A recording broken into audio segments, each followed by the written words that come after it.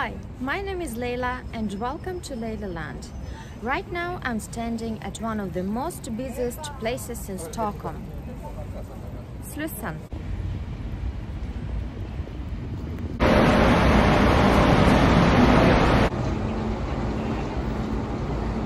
Slussen is an important place in Stockholm because of the several reasons. One of them is that it connects Gamla stan with Södermalm. Gamla stan in Swedish it's old town. It connects the old town with the Södermalm, the hipster part of Stockholm.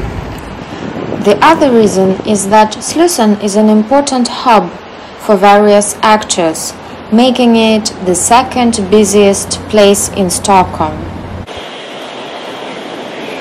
The underground, buses, Saltsjöbanan, cars, boats, cyclists, pedestrians, and nowadays even scooter riders are using this place.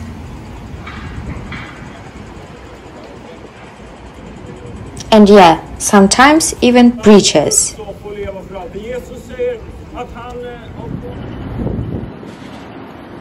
Slussen have been under construction for the past 6-7 years, and many people in Stockholm have an opinion about it. But this vlog is not about people's opinions, it's just a vlog about Slussen. I just want to show you around how it looks like, tell you a little bit about its history, because I think it's very unique and interesting history. The history of Slussen is rich and it follows the history and development of Stockholm. No doubt, the reconstruction of the Slussen is a big and complex project.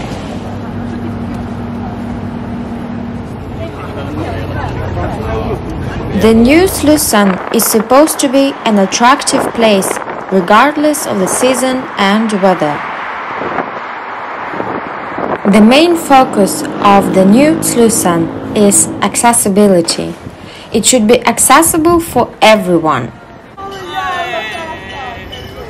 The very first construction of Slussen was finished in 1642, and usually it's referred as Queen Christina's Sluss because she was reigning during that time.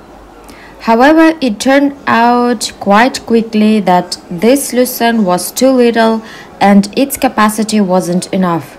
Therefore, a new Slussen was built in 1755 and it's called Christopher Pulham's Lock.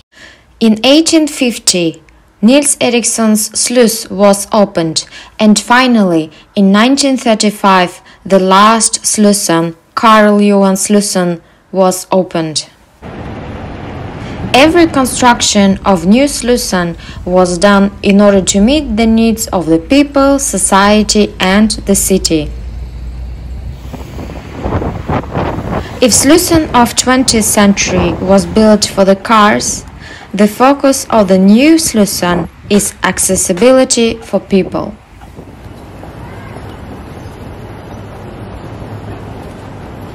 Right now Slussen is under construction and it's such a chaotic place. There is a lot that is happening here, and what I like most about this place is that Stockholm City is criticizing itself in a very fun and creative way.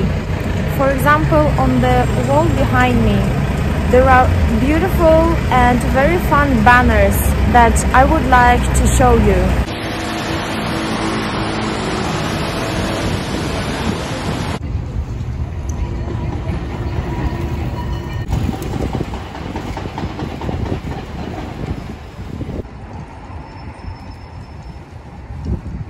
Here behind me we see the tunnels where the future bus terminal is gonna be located, and it's a bit hard to imagine that out from here we are gonna have the buses, but soon it's gonna happen. I'm just wondering how it's gonna be with these stairs that are right here. Now, when we go to the bus terminal where the buses are located right now, from where the buses are leaving. There are also other fun banners that I would like to show you because they are so epic. To be honest, I don't know who is creating these banners, but I think that this team or these people or that person is very, very creative and is very good at criticizing the organization. I mean, obviously it's criticizing the government of Stockholm. If you are interested to know where I'm standing now, right now I'm standing like here in this area.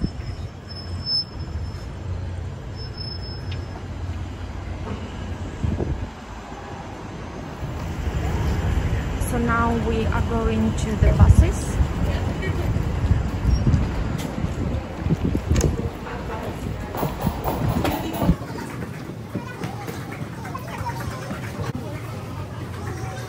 Here is one of the first banners that are leading to Fotografiska Museet.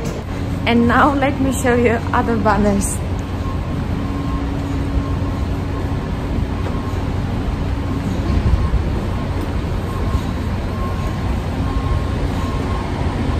The city of my dreams.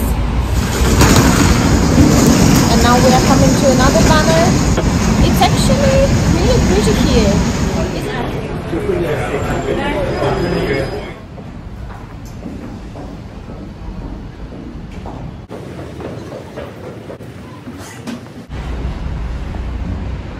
Welcome to the center of the chaos. Right here, another banner.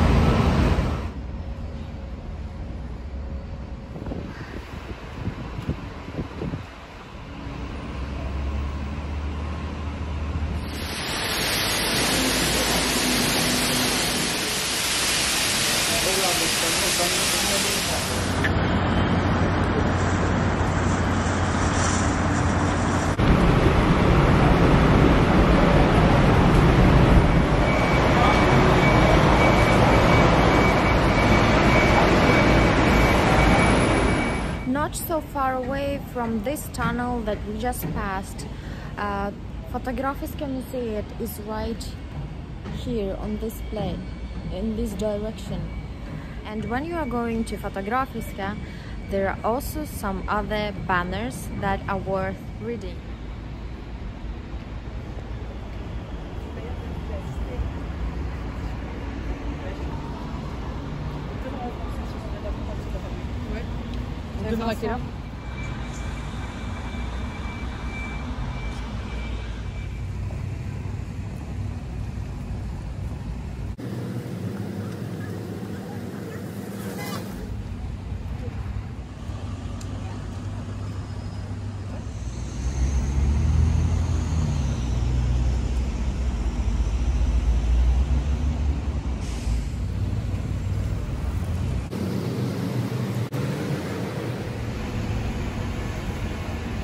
That's all for today.